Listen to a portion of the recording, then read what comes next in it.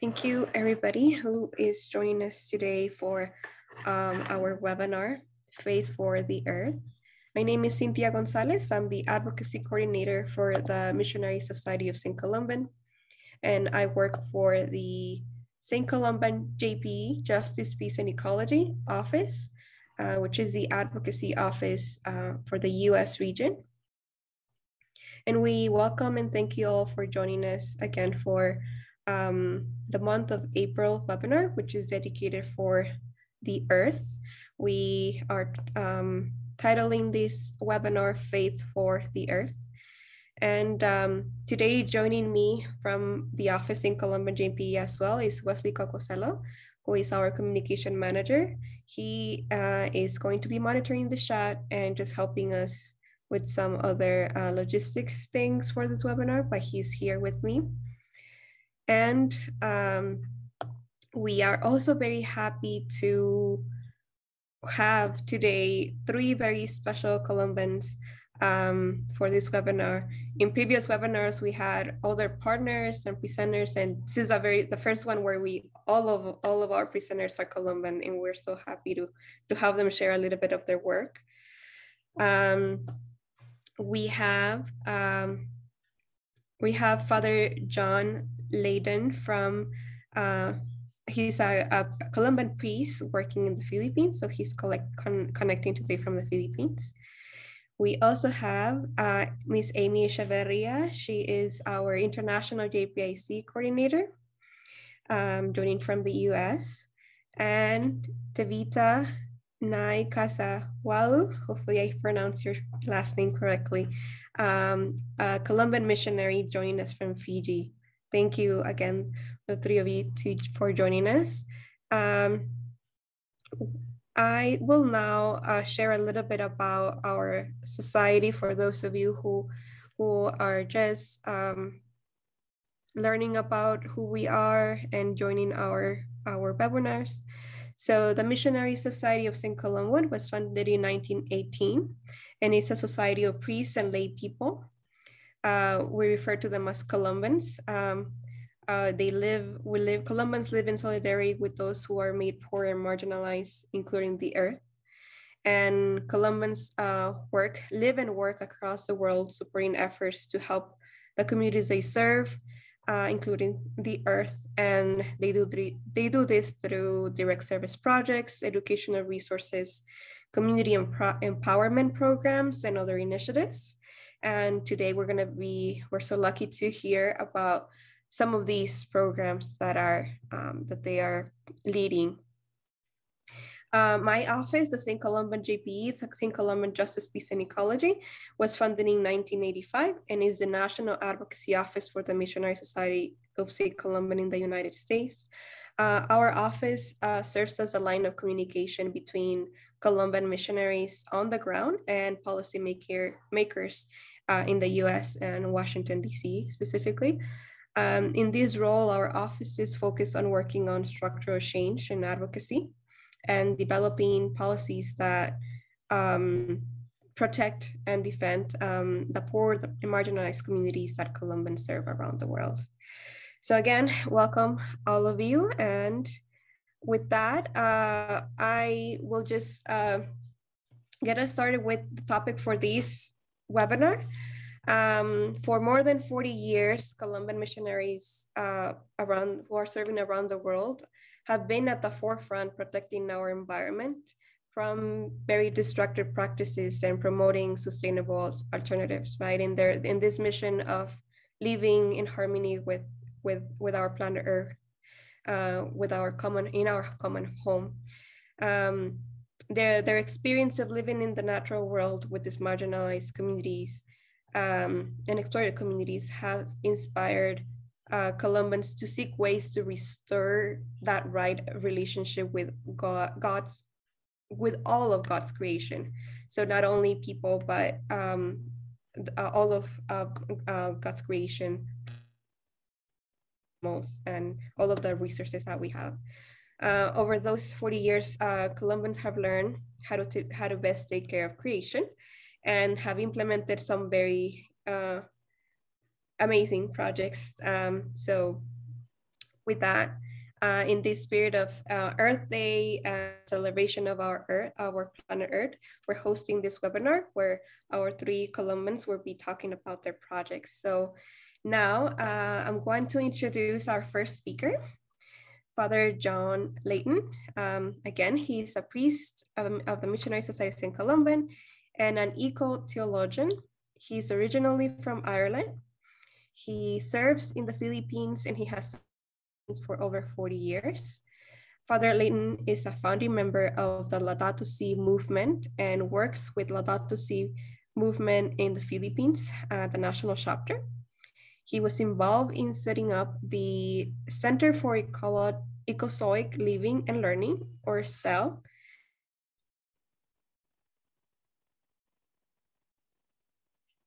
Who's going to tell us more about CEL, but CEL is an eco-spirituality center that propagates the. So without further, you have the floor.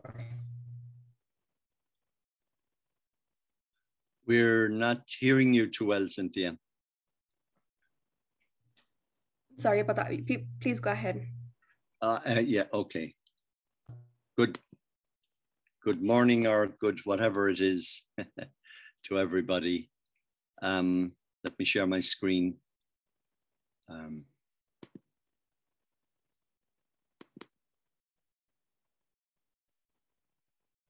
Nothing?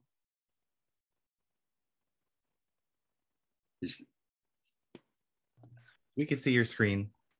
Oh, really? I can't see. Yeah, okay.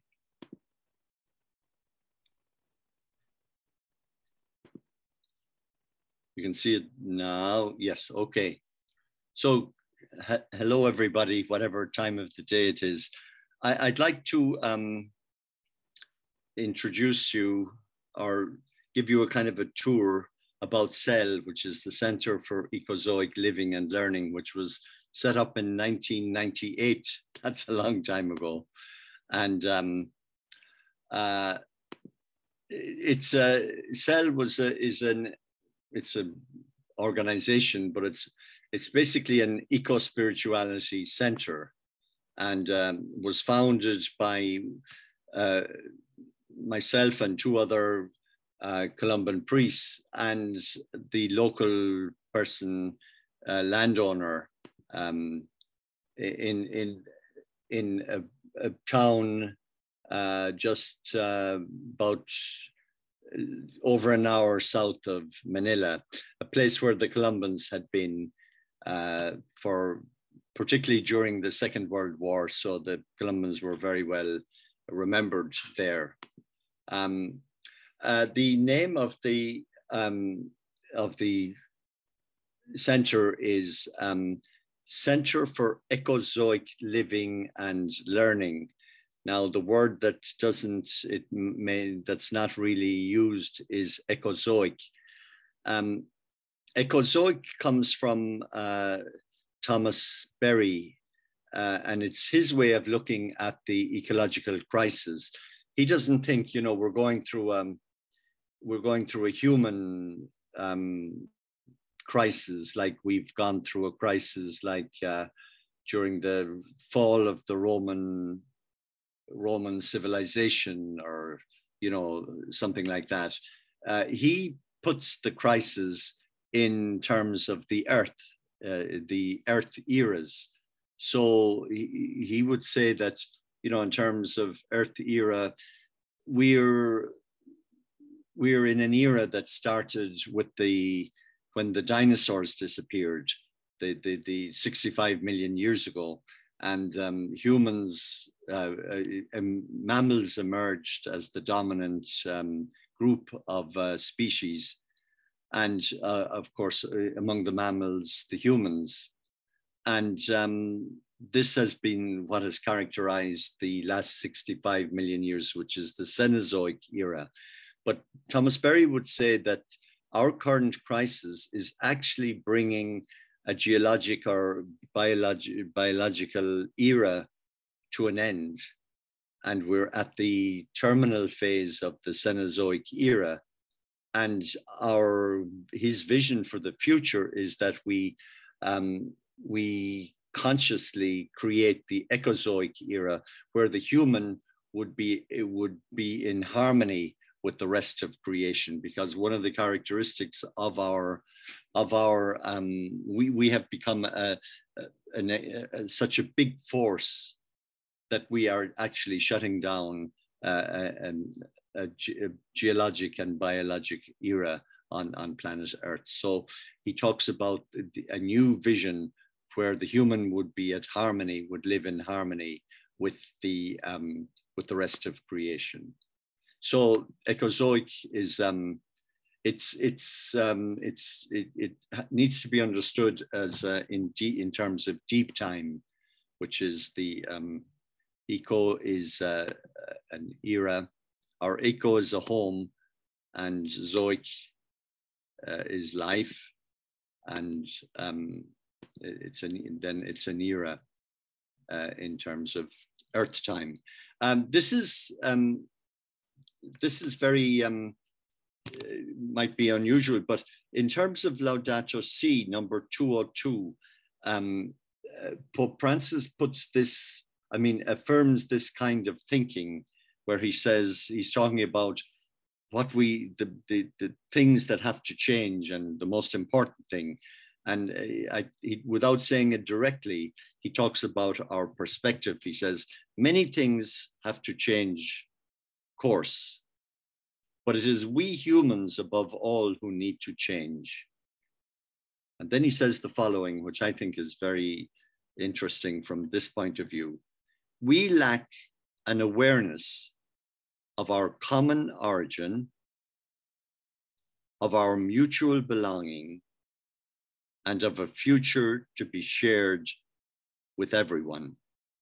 This basic awareness would enable the development of new convictions, attitudes, and forms of life. A great cultural, spiritual, and educational challenge stands before us, and it will demand that we set out on the long path of renewal. So I think that the setting up of Cell anticipated that, and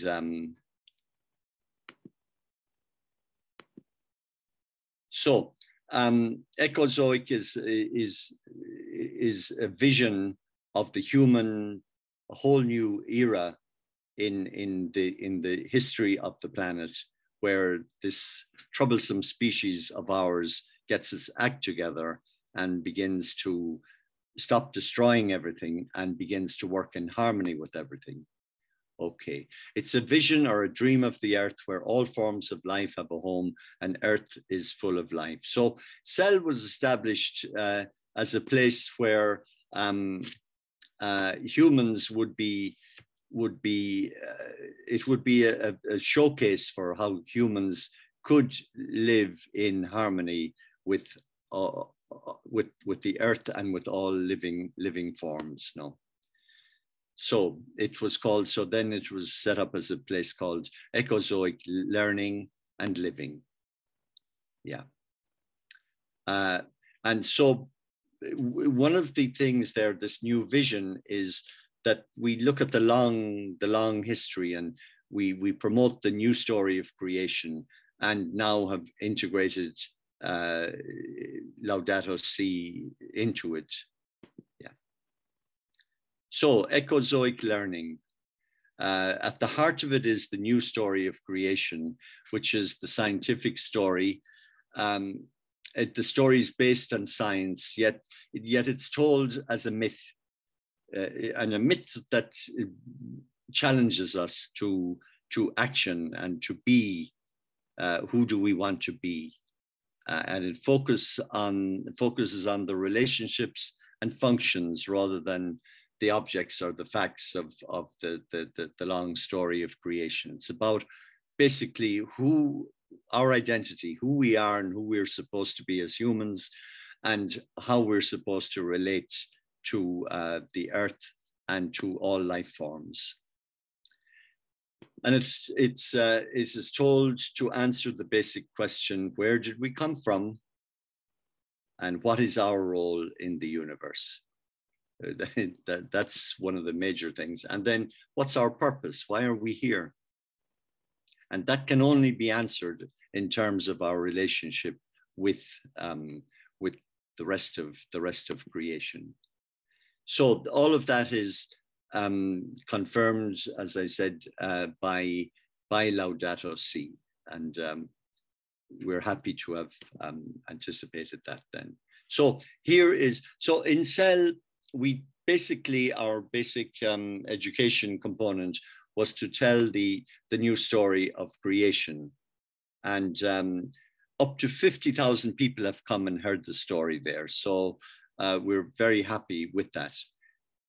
When people come to Cell, part of the thing, they hear the story, but then there's also a hands-on care for the earth. They either, and we teach about permaculture, which is a form of agriculture that is permanent. It doesn't wipe out right now, agriculture is wiping out the capacity of the earth to produce, but permaculture is a system where it's permanent agriculture, and it's a planning design that ensures that all forms of life have a place to live.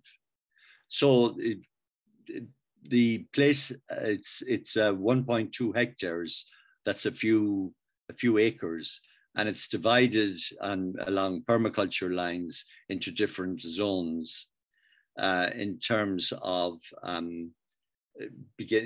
so that this is sustainable. The zone 0 is where we humans operate, and zone 1 is where the humans where we intervene most through growing vegetables and herbs. And then zone 2 is small animals. Zone 3 is flowering and fruit-bearing trees.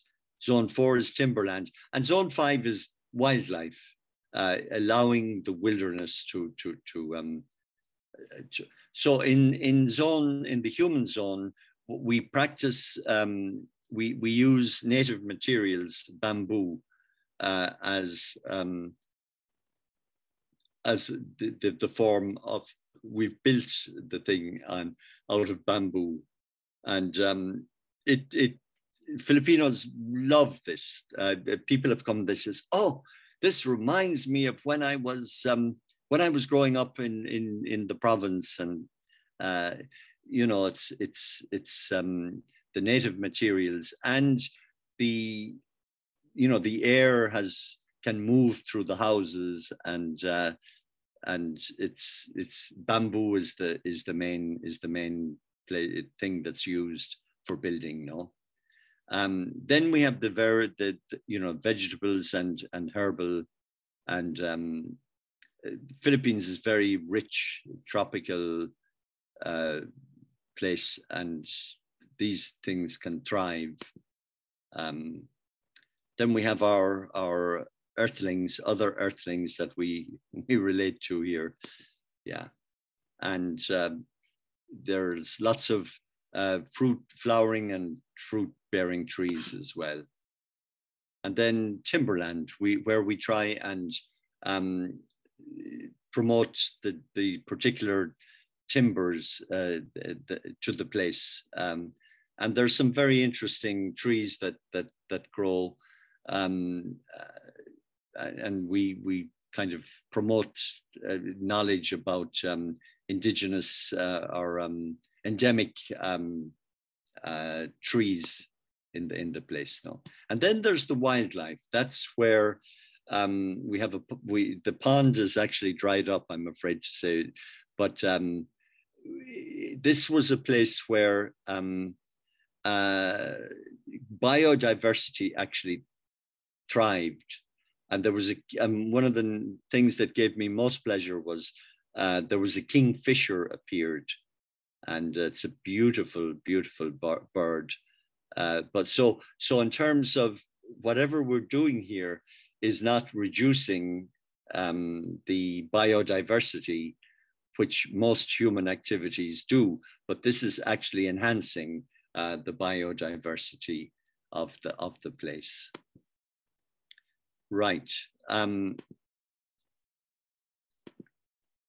So it's designed. It's a kind of a showcase for being a sustainable human settlement. This is how humans can. It's an example of how humans can live in a sustainable manner on the planet. And we practice organic farming. We don't have any pesticides and artificial fertilizers. So as I said, we not just preserve biodiversity, but actually we actually enhance the biodiversity of the place. And then the native architecture, which I mentioned. We have examples of renewable energy, just examples only.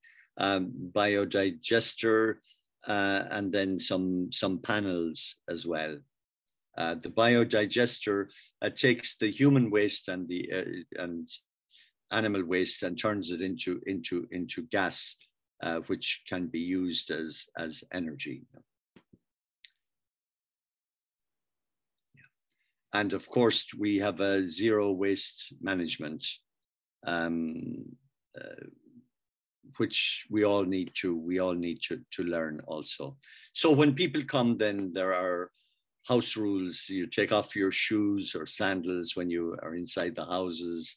You wear slippers provided for toilets and shower rooms. Eat and drink only at the dining area. Segregate your recyclables and bring them home. Alcohol is prohibited. Smoking is not allowed. We have a smoking area, actually. It's a little bit away from the place. And then, we ask people not to pick the flowers, and no littering.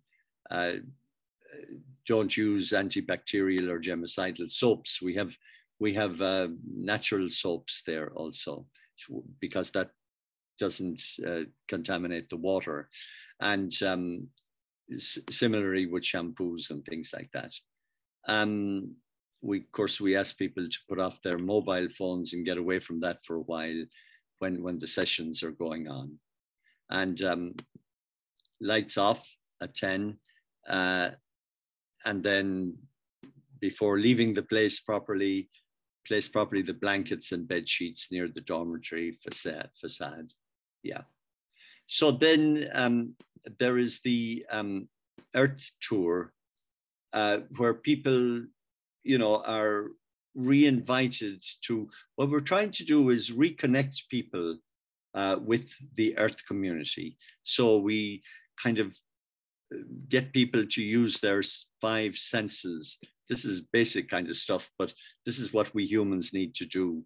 And so there's touch, and there's seeing, smell the flowers, taste the herbs, and hear the animals and birds, and the birds, the insects, and the wind.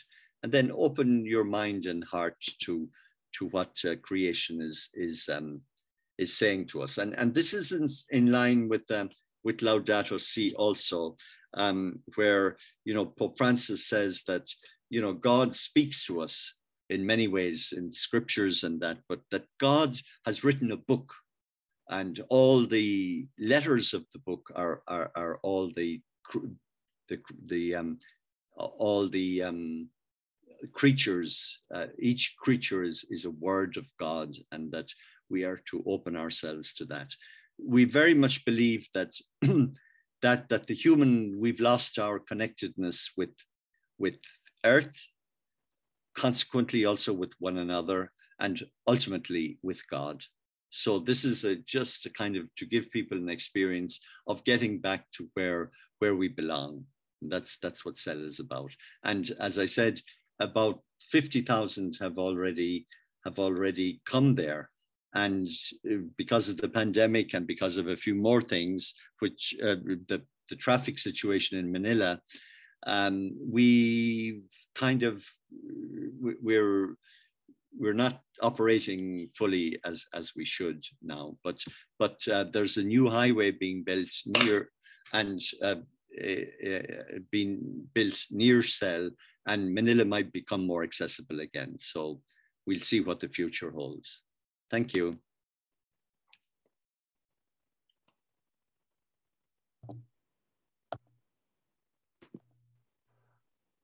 Thank you so much, Father Leighton.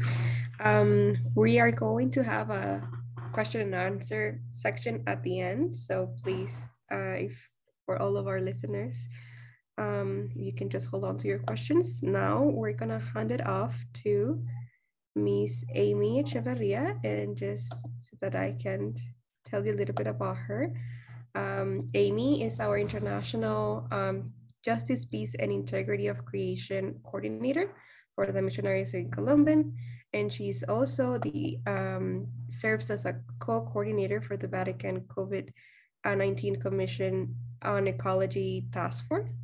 In recent years, Amy has contributed to the founding of international networks and projects, including Laudato Si movement, the Catholic Nonviolence Initiative, the Listen Project, which is we're going to be hearing more about today, the Ecclesial Networks RAPAM in Latin America, and Rowan in Pacific Asia. She has served on several boards and steering committees for national and international organizations and coalitions, and is dedicated to peace, social, and environmental justice. So welcome, Amy. The floor is yours. Thanks, Cynthia. Hi, everyone. It's nice to be with you. And I just want to say, John, what a joy it has been to listen to you. And you've been a friend and mentor for many years. And I remember well my visit to Cell and the role that visit played in my own personal conversion, ongoing ecological conversion. So it just, what a personal joy to hear you tell the story again. So yes, thank you, Cynthia and Wesley, for the invitation. And indeed, it really is an honor and pleasure to share in this conversation with John and Tavita, who are two amazing people who've been living Laudato Si long before Laudato Si was even born. But I would like to share with you a little bit about a project that we as Columbans have been involved with since the release of Laudato Si. So if you'll just give me a moment, I'll share my screen.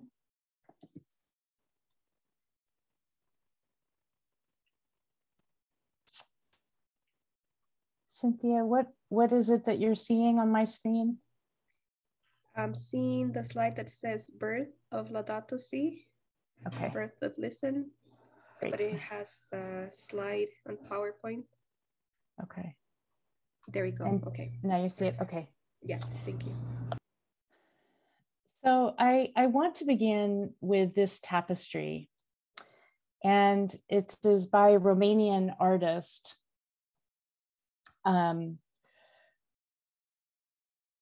this tapestry is of God giving birth to life, human life, and the waters of life, the living waters that are deeply interwoven.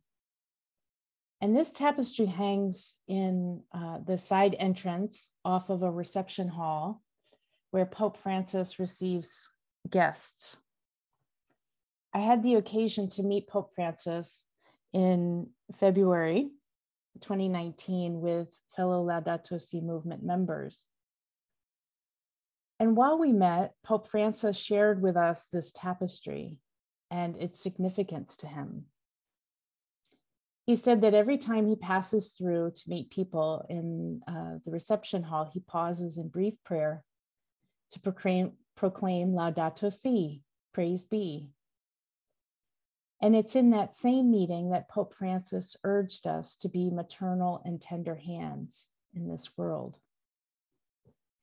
It's easy to see for me how Laudato Si would flow from the inspiration that Pope Francis receives in this tapestry.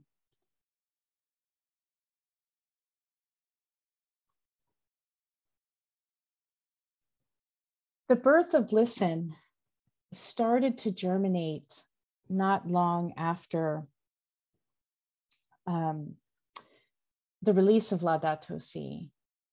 And early on through our networks, we were observing a need and hearing a desire among people in university settings to integrate Laudato Si into their missions, into their curriculum, into campus life. Much of like what John was talking about at Cell, but in a university context. And so in the course of about 2 or 3 years, a small group of us started to meet on a regular basis, which eventually formed a global network called Listen, which is the Laudato Si International Scholars Tertiary Education Network. And we like Listen a lot better. It's a lot less of a mouthful. But we focus on, in particular, in the messages of Laudato Si, we focus on ecological spirituality, ecological education, and integral ecology. And so that's what I'd like to share with you a little bit more about today. So here you see our logo, which I think is it's a meaningful logo for us, and I'd like to share its significance with you. So in the center, you'll see a hummingbird in flight. And this reminds us of the Holy Spirit and a spirituality of listening. We see the wings of color, which brings in the colors of the liturgical seasons of green, white, deep pink, red, and purple. We have the radiant sun encircling the hummingbird, which is the dawning of a new creation, an ongoing ecological conversion. And then contained within that sun is the swirling sea, planet, and cosmos. These multiple meanings in the water of the sea is baptismal and cosmic, is a kind of a baptismal and cosmic womb. And the planet suggests our interconnectedness as humans and non-human creation. And the cosmic circular mandala-like dimension represents the Trinity, which is often how the Trinity was represented in ancient times. The T in Listen is the cross of our Catholic Christian identity as Listen. And the prominence of blue throughout honors a Marian feminine spirituality and represents a subtle call to incorporate blue formally as a liturgical color. We spent time in the design of this logo in a very discerning, thoughtful, artful way. And that's very much in the spirit of Listen. So now I'd like to share with you a bit about our approach to integral ecology. And Pope Francis speaks about this throughout Laudato Si, and he says, fragmented and isolated knowledge must be integrated into a broader vision that considers an interrelation between ecosystems and between various spheres of social interaction. That's Laudato Si 141. And he continues later and says, our efforts at education will be inadequate and ineffectual unless we strive to promote a new way of thinking about human beings, life, society, and our relationship with nature. Laudato Si 2015. And so here you see a whole range of entry points into integral ecology. And as members of Listen,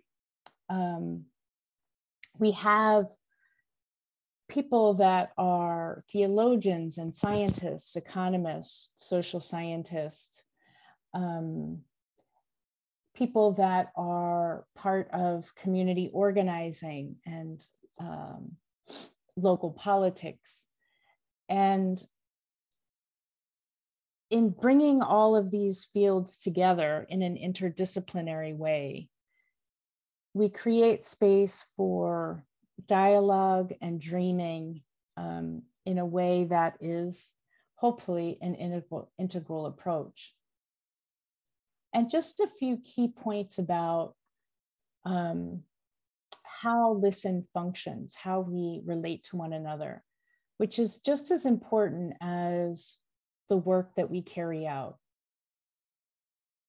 And so we have a few key values and approaches that we use. First is vulnerability as a professional criterion. So we allow ourselves to be vulnerable to one another, vulnerable to the stresses, the uncertainties, the cries. And in that vulnerability together, we find our shared strength and our common purpose. We find welcoming is a key dimension of the educational paradigm. Oftentimes, academic settings can be isolating and difficult to approach. So we try very hard to cultivate a culture of welcome.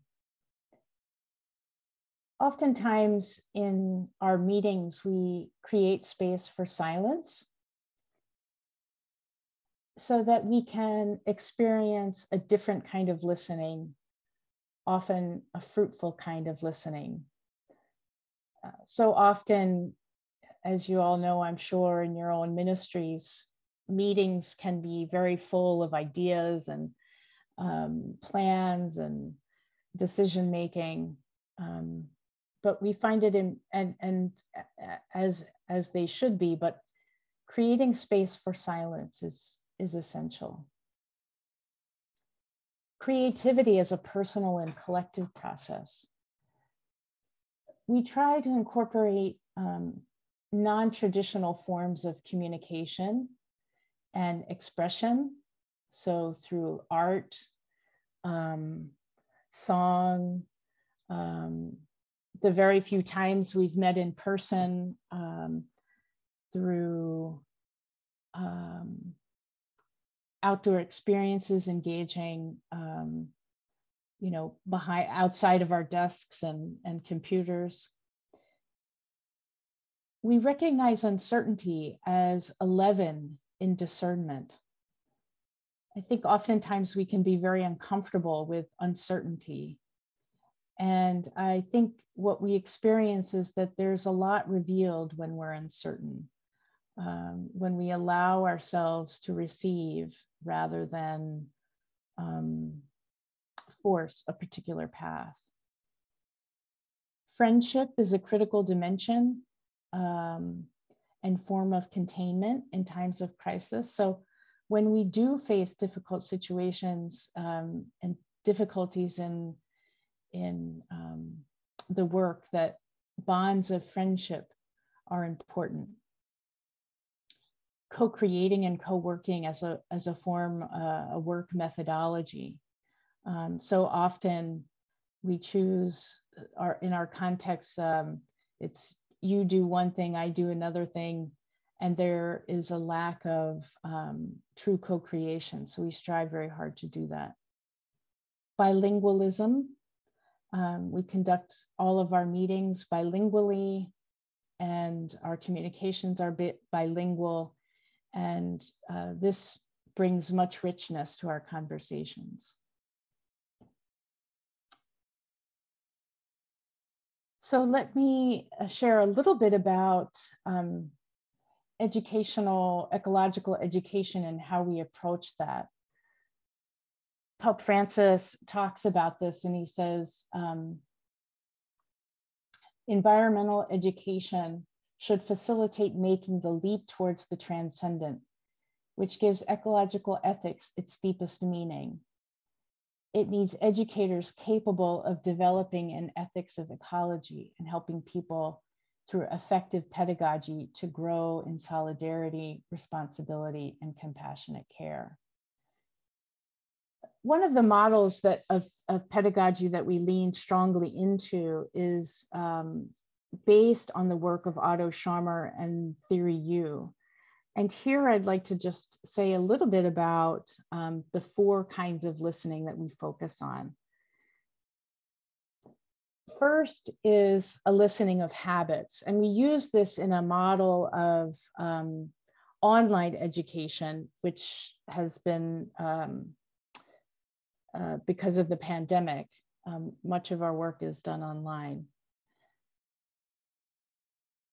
So we begin with a listening from habits. And this is really about how most of the time people are tuning in and listening to people around them and situations. And it's really about reconfirming what we already know out of existing opinions.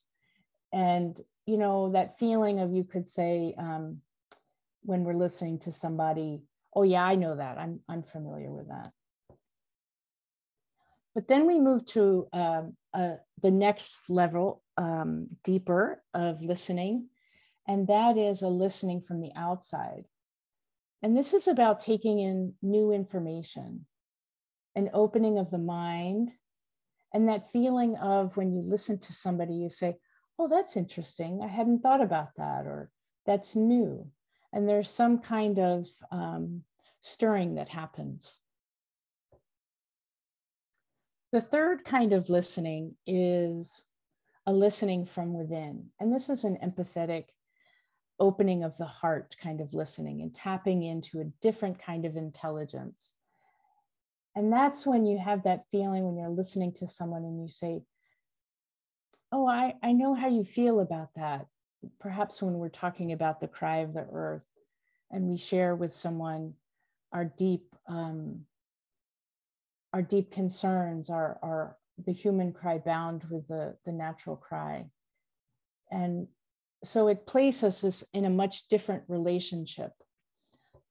And then the final level of listening is listening from the source. And that is the deepest kind of listening. It is a generative listening that opens our will to allow something new to emerge. And you kind of say, after you've had a conversation with somebody in this listening from the source, you walk away and you say to yourself, I feel different. Something's changed within me.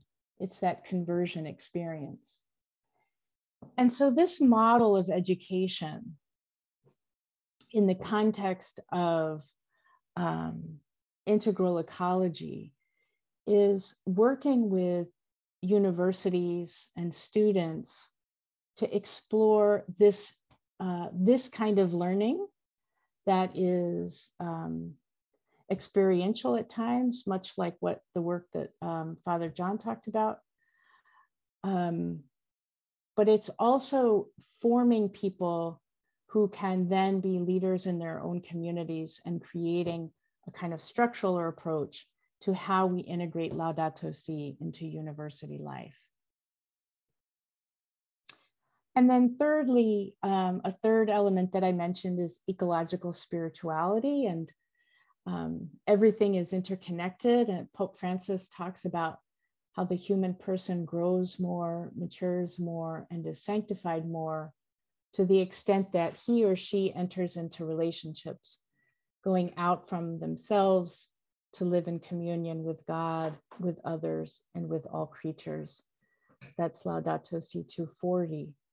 And so one of the resources that we've developed is this liturgical guide for Season of Creation, and our work as Listen to develop an international commission for liturgical review and reform, with the hope that eventually the Season of Creation will become embedded officially within the liturgical calendar, and that the lectionary and sacramental preparation and catechism will all have an integrated, integral ecological lens. this was just some voices of our Listen members, but I'll just move on through that. My name is Dar. And these are just some of the Listen members. We have, since we started about, I guess officially 2 years, but probably over the past 4 years, we have members, institutions, and individuals from all continents, from major universities and educational centers of all kinds, probably upwards of at least 100 higher education institutions, and at least that in individual members. So that's what I had to share with you about Listen. And if you are interested in learning more about the Listen network and how to be involved, particularly if you're in a university setting, you're very welcome to contact me or visit the website, which you can see in the middle of the screen, listen.mn.co, which is a platform called Mighty Network, and it's very interactive. We certainly invite you to visit there. So I think that's everything, and I just wanted to say thank you all again for your kind attention and the invitation to be a part of this conversation today. Wishing you all a blessed Earth Month. Thank you so much, Amy. That was great, and great that that's happening at the university level with all of our youth. So yes, thank you so much for that. Now we're gonna move on to our third and last speaker, Tavita Nekasawalu. He is our Peace, Ecology, and Justice Coordinator in Fiji. He, for the Missionary Society of St. Columban, he's a human rights defender as well as an Indigenous rights defender. He organized the Commission of Ecological and Social Justice, which started in 2017 with the Archdiocese of Suva. Tavita comes from a small village on the North Island of Vanua Lebu, Fiji. His home village, once located by the sea, has had to relocate now up the mountain due to rising sea levels. So we're so happy to have you, Tavita, and to listen from you and your work in Fiji. So welcome.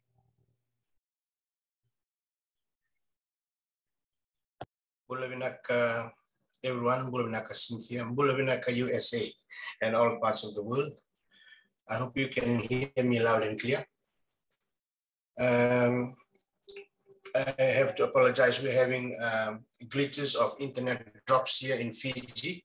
So bear with me if you cannot hear me for a second or two. Cynthia, I would wish to share my PowerPoint presentation. Yes, please. Can we do it now? You should be able to do it. Right.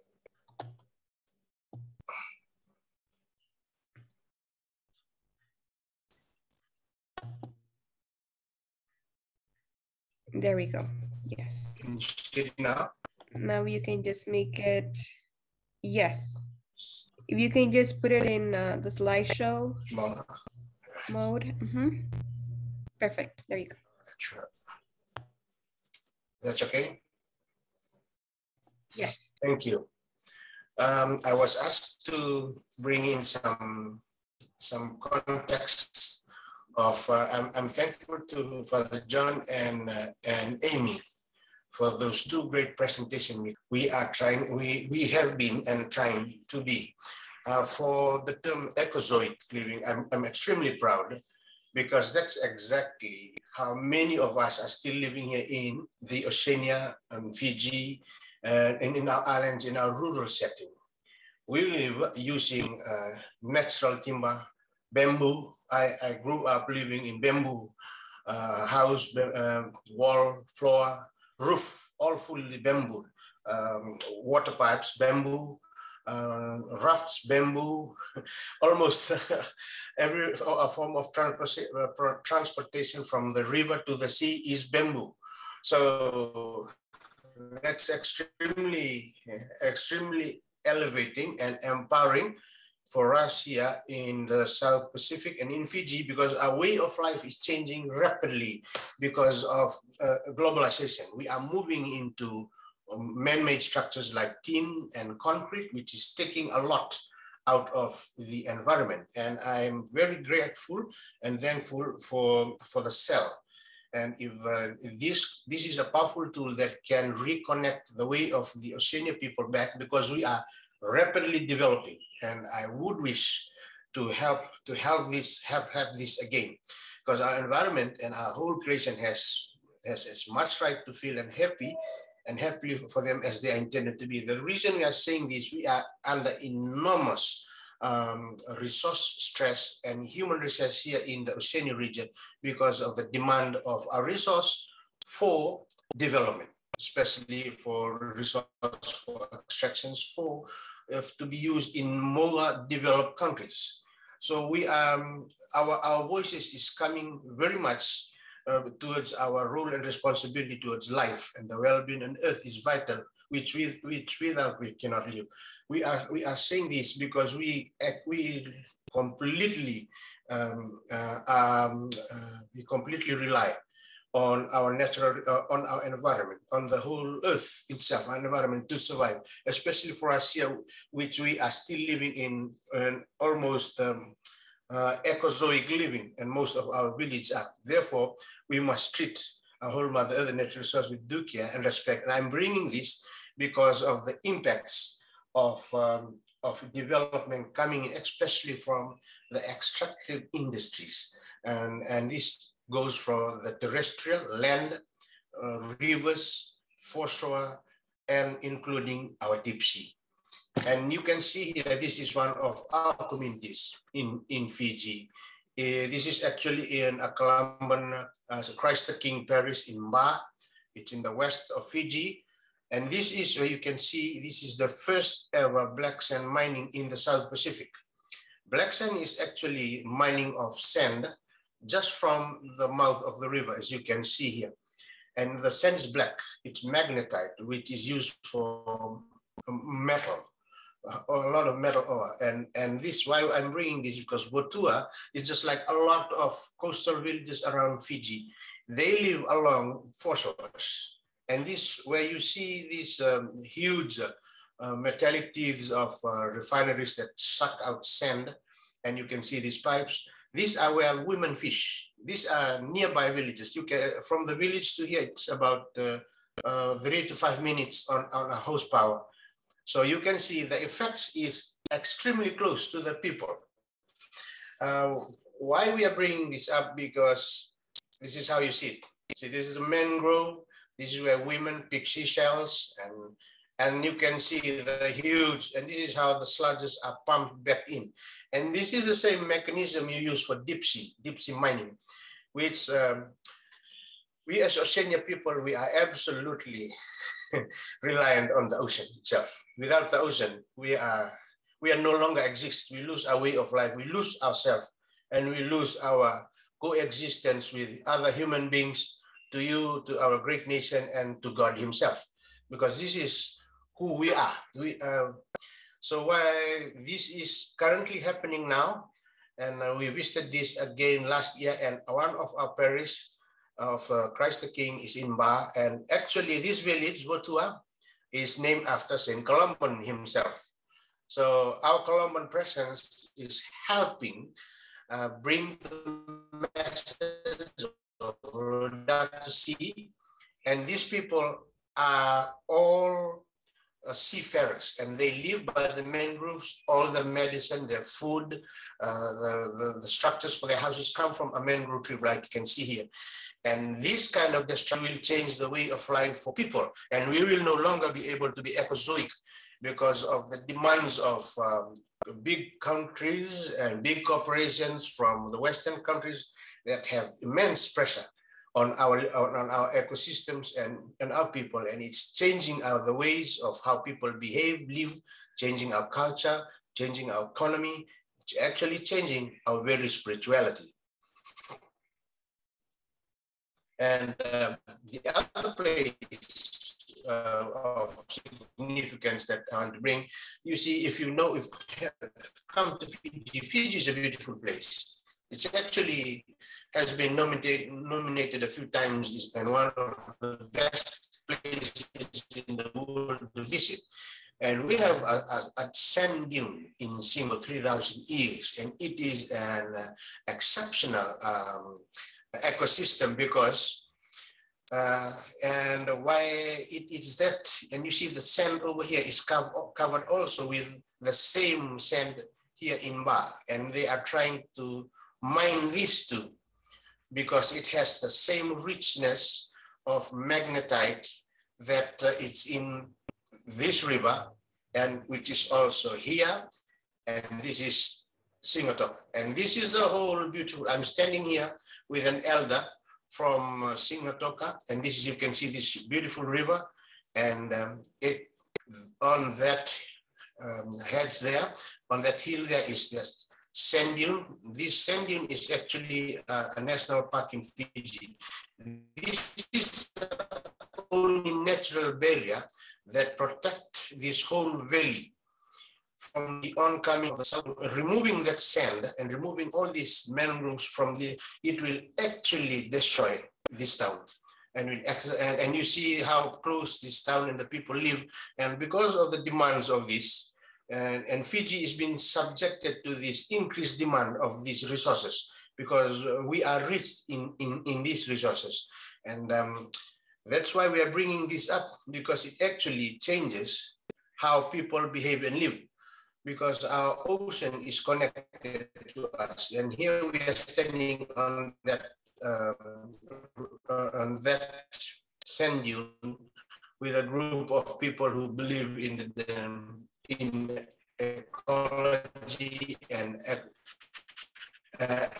care of creation. And you see the Pacific Ocean is connected directly to the river and to the towns and to the people and to the mountains. And beyond this, this is the Singatoka Sand Dune Ocean. Right now, prospect for deep sea mining is in place. So as a voice for our ocean here from the Oceanic people of Fiji, we are seeking you to understand our situation, because for us, ocean and land and sea and sky, they are not just land, sea, and sky. They are the living embodiment of ourselves. We see ourselves as the sea, we see ourselves as the sand, we see ourselves as we are one with them. So that is why we are saying that our ocean is connected to us, and that is why we must not harm her. We are the people of the ocean. This is a very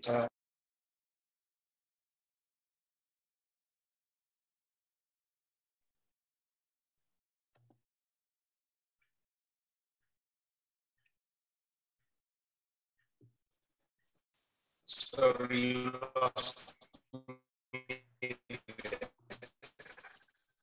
No problem. It just dropped. Can I go back?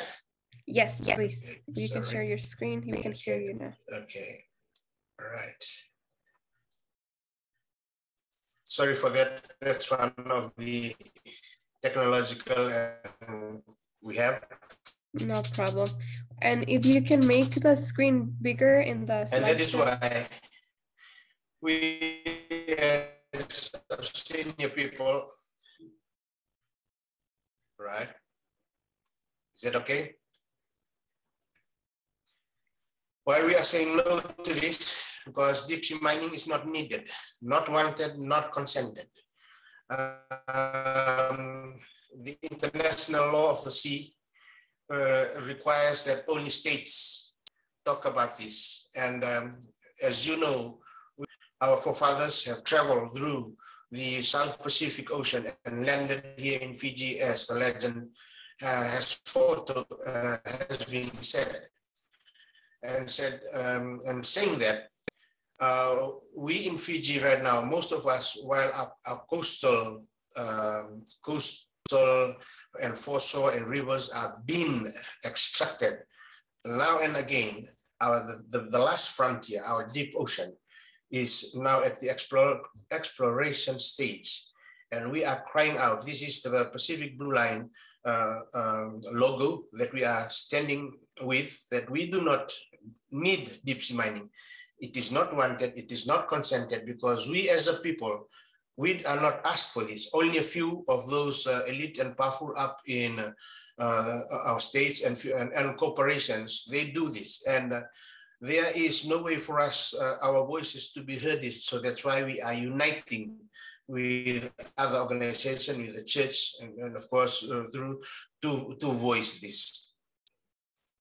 And that is the simple what deep sea mining can do and can destroy, because it has much further impacts on the foreshore and then the rivers, because it covers a lot of huge areas, and most of these areas have not been explored by human beings, and we do not know the impacts. And as we know, the ocean itself is the blanket that covers a lot of carbon dioxide it absorbs, and it is the biggest resource that we have. So that is why we are saying this out loud now, because our own integrity and future is at stake if we do not defend our land and our ocean. And here in these two pictures, you see folks like you and I, women, these are the people of Singatoka trying to defend their very precious and river system up to their mountains. And here you see the children speaking up to our government, and the river beside them, and they're standing beside there, and you see the mangroves where they are asking for a better future. And we can help this because the pressure is coming from external pressure. The demand is coming from outside of Fiji and Australia. The need for the resources from within here. We do not need this resource to be used here. It's actually what we used to live with. We are perfectly in harmony with them. But when the teeth to grind money comes in, this is what causes a lot of problem for us, and it develops a lot of negative ways in thinking, and it affects our spirituality. We as indigenous people have a unique spirituality that is very connected to Laudato Si and ecozoic living, and we know who we are with trees, birds, and sea, and rocks and sand, and that is our voices are coming up. And it is all our duty to protect. Thank you very much for giving me time, and thank you very much for the facilitators to allow the voice of Oceania people, especially in the Oceania region. Thank you so much, Savita, for that presentation, and apologies to the audience for the internet disconnection.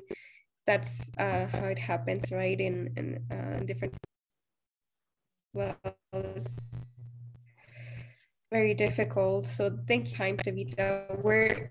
For the audience, we will be sending his presentation, so you will be getting the information that he shared that way. Now we're going to move to question and answer section. So if you have any questions, please leave them in the chat. And if you want to direct them to someone specifically, to one of our speakers, let us know there. So please drop your questions. And I know I saw already a question from Maria. Maria was asking Tavita, what was in one of your slides, what is the sand extractor for? What is the sand extracted for? The black sand. Okay. What is it It's used for? it's used for producing the black sand. It has a mineral called magnetite. It's used to produce, it is one of the core elements for producing metals. And these are high-grade metals. And metals is used in everything for production in all over for the world. And it's a very good use because we use that in our phones, in our spoons, in our forks, in our cars, in our buildings, and that comes from this sand, and it is of high grade quality. That's why it makes it almost it makes it very precious. It's a commodity now that's of a high price. So that's one of the main use in airplanes. It's used in all construction, and that is just one of the main use. Thank you. Again, if you have any questions, please drop them in the chat.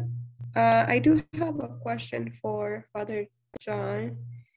If you mentioned the number of people who have visited CEL, can you groups have visited in the past?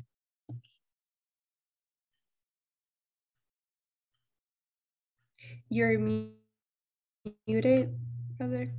Can you repeat that? I didn't find, yeah. Yes, just if you can tell us a little bit more of who has visited CEL in the past, what kind of groups.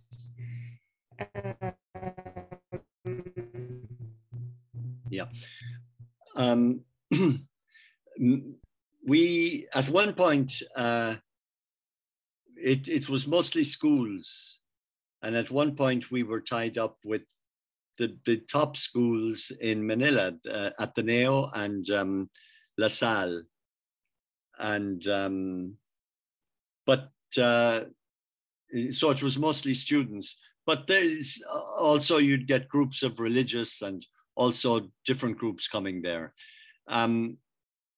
It was day trips. People would come in the morning and go home in the evening. What happened was that then that the traffic got so bad in Manila that it became not viable. From being 1 hour away, it was 3 hours away, and that was 6 hours coming and going. So it just didn't work out. So, but hopefully there's a new highway now, and hopefully we'll be nearer to Manila again. We never, one of the disappointing things is we never really made it with the local area, but we might be able to do that again now that we've done a lot of work with the Laudato Si movement, with the local diocese and all that. So right now we're in a take two at this point, and we'll see. But we have somebody very talented who's staying there, and we'll build on that. So we're going to give it another re-go and see what happens. We targeted originally we targeted for 15 years, and we've gone way over that already. So you know. Great work what you're doing there. A question for Amy. And Amy, you share a lot about, you know, this process of learning and listening and just dialogue, right? And so that we can have more awareness. What would you suggest to other people living in, because today we hear from the Philippines and from Fiji, what would you suggest for people living in the US or in other parts of the world? How can they start this similar process that you all are doing with Listen, where they live? Thanks, Cynthia. I think when people gather together around a common purpose, a common dream, a common vision, a common hope. There's much that can be imagined and done and transformed. And so I believe that when people are able to identify within their own community where there is woundedness, where there is a longing for reparation and healing, that in identifying that together as a community, it brings people together to go through a journey, both as individuals and as a community. And so I think that's a good place to start, is to ask ourselves, where in the world, where in my life, where in my community is there a woundedness that's calling out to be healed? And that becomes a gathering point, a gathering place, and for transformation as individuals, as a community, and not separate from the earth, not separate from the land and the sea and the water. I think both John and Tavita talked about that, but that, you know, we're all companions on the journey. Right, starting with our communities, right? Thank you all. I don't see any more questions in the chat. So again, thank you so much for the three of you who are connecting from different parts of the world, different times of the day. Thank you, we really appreciate it. For everybody who listened, please be on the lookout for that email. Wesley will be sending the presentation and the recording of this webinar, and we'll see you in our next webinar. Cynthia, yes. May I request 1 minute? Of course. May I request 1 minute? We have a 30-second Earth video that we produced, Justice Peace here with Caritas Fiji on Earth Day was last week. We're still on Earth Month. We are currently running on our national television here in Fiji, which we would like to share with you. 30 seconds. It's very fast. It's a song composed by our Archbishop here, Peter, and it's 30 seconds. So if you allow me to share it, you will watch it on your screen. Okay. Can I go ahead now? Please go ahead and share, yes. And with this video, we'll close our webinar. Thank you all for joining us.